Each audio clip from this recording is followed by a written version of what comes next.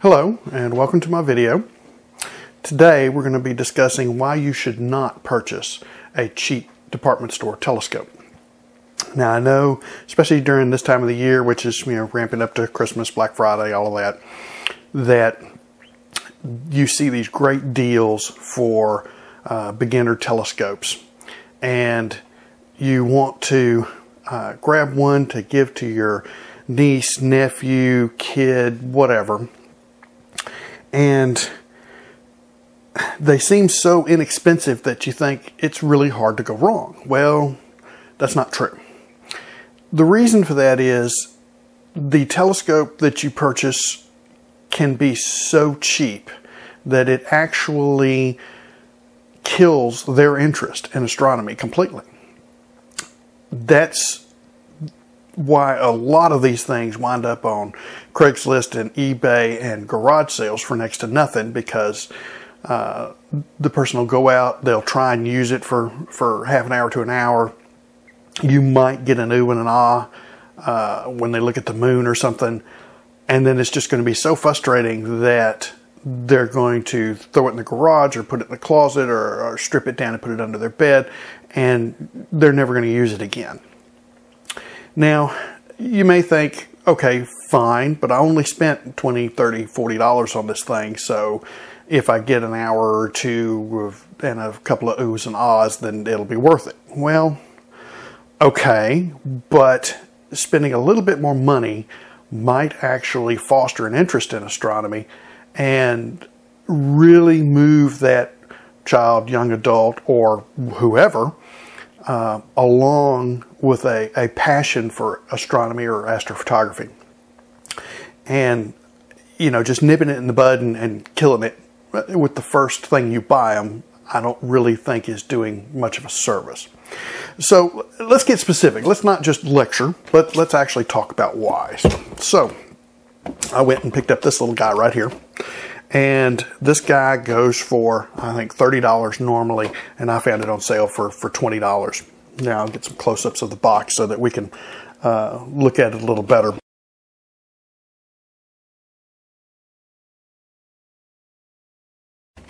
Shows a picture of the telescope. Talks about it. It's 60x and 120x, which is really irrelevant. We'll get to that in a minute. Then it talks about it's got interchangeable eyepiece lenses, the finder scope to locate objects fast. It's a durable design, and it's lightweight construction, and that's actually an understatement. Then it shows cool little pictures over here. And the first thing I want to bring your attention to is none of these are even remotely close to what you're going to see through this telescope. Not even fuzzy versions or dim versions of these.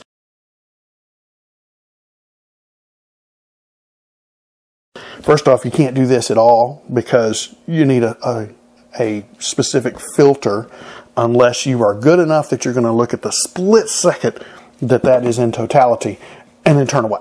And nobody actually does that. So you need a solar filter for that. I've got thousands and thousands of dollars worth of telescopes, and none of them will give me a picture like that, period. Now, I can hook up a camera and do a whole lot of processing with thousands of dollars more software and cameras and all this other stuff and get that image, sure.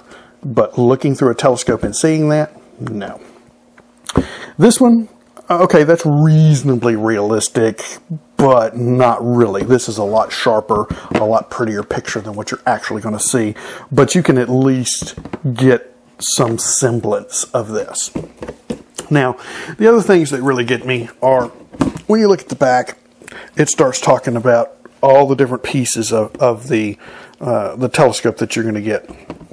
And one of the things that just does it for me, this is not something you want to deal with because they don't even know the proper terms to label their own instrument. That's kind of scary. So let's look a little closer at what actually comes in the box. So you open it up, and you have the telescope tube here. You have the tripod, so to speak, here. Two eyepieces, the diagonal, and you have the finder scope. Now, the first thing I want to draw your attention to is the finder scope. I literally have pens bigger than this, writing pens. This is just insane. You cannot see through this. I mean, okay, technically I can see through it, but what I see is no more magnified than if I had a hollow tube, and it's more distorted and darker. So I literally can see better without this than I can with it. So that is there for absolutely nothing except to make the picture look cool. All right. Now, next thing is, let's look at the eyepieces. These eyepieces, there's 2 of them. Come in a little case. That's kind of cool. First thing you notice is, wait a minute, this is awful cheap plastic. What's up with this? I mean, it's just the whole thing. It's shiny like metal, but it's not. It's plastic. Okay. Let's look at the other one here. And there's the other one. And it too is cheap plastic. And normally you have marked on here in clear type what they are. And in this case you don't. You have to look really, really, really close right here, which you're not going to be able to see. One of these is a 6mm and one of these is a 10, is what it says. Now, to give you an idea, these eyepieces you can't upgrade, because normally with a telescope, if you don't like the eyepieces that come with it, you can upgrade the eyepieces and you're done. The problem with this is, let's take this low power eyepiece right here and compare it to a low power eyepiece right here.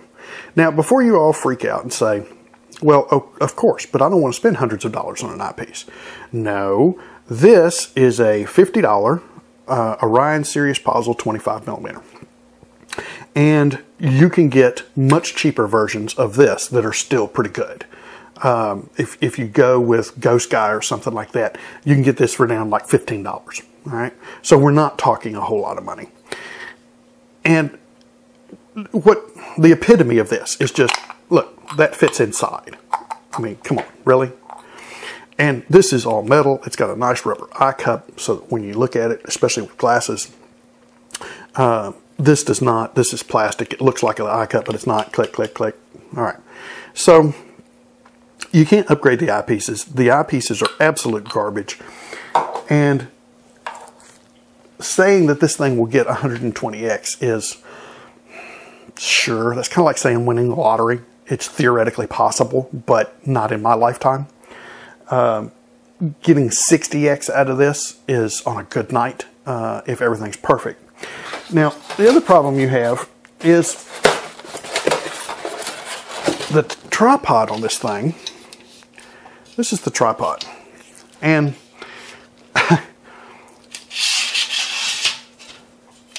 it doesn't get really high, but for a kid, I guess that's okay. But this thing is so flimsy. I mean, look at this. Really? I mean, I don't know if you can see that, but I'm actually flexing this thing. And it's all held together with rivets in plastic. And what this means is, aside from the fact that it sounds like it's breaking every time you use it, what this means is that this little thing here is so unstable and will wobble so much with this telescope on it that any view that you get, even of the moon, just wide field, is going to be so bouncing around and wobbly that whoever's using this is just going to be completely frustrated. It's not a matter of don't touch it. It's a matter of don't get near it, don't breathe on it, don't look at it, and hope to heck the grass isn't moving underneath it, because it'll go all over the place. The telescope tube itself is this nice piece of aluminum. Oh no, it's plastic. Just like everything else in this kit, it's all molded plastic. The lenses are plastic, everything's plastic. Now, these I think are actually metal. The little screw here is probably actually metal. But, I mean, that wobbles. That, this is a joke. So, there is nothing, absolutely nothing in this kit worth using at all. And all you're going to do is make whoever uses it frustrated and want to say, no, I can't do astronomy. Yeah. And I'm not talking about you've got to go out and spend $1,000 on a telescope. I'm talking about don't spend $20 to $50 in a department store because you're going to be frustrated. Go get something like a $75 to $100 telescope, and some of those you can find in department stores, and get it by a name brand like Celestron or Meade or Orion or somebody like that. And at least that will give you enough bang for your buck that they can actually see some stuff and not think that they need glasses immediately. And that's pretty much the best advice I can give. You don't need to spend a fortune. You just need to spend enough to get a quality small component. One of the fun ways I like to compare this for people is, I hear a lot of people say, well, I don't need a professional telescope. My son, daughter, niece, nephew, whoever, just wants to look at a couple of things in the night sky and see if they're interested. So I don't really need to spend a lot of money. Well, and that's true. But there's a difference between not spending a lot of money and not spending near enough. Good example. Let's say my kid is going to go out for Little League, and he wants to play baseball. That's what he wants to do. He doesn't want to do it professionally. He just wants something to do after school and have fun with friends, etc., etc. So instead of going out and spending the money on a good wooden or aluminum bat, I buy him a piece of cardboard tube and let him play with that. Yeah, it seems ridiculous, doesn't it? But that's about the same thing. He will never, ever get to bat because he doesn't have a real bat. So even if he did hit the ball, it wouldn't go anywhere. He'd be immediately out. He'd be frustrated. And sure, that seems ridiculous because, you know, who in their right mind is going to go out and play baseball with a piece of cardboard as a bat? Same thing. This is not in anybody's right mind.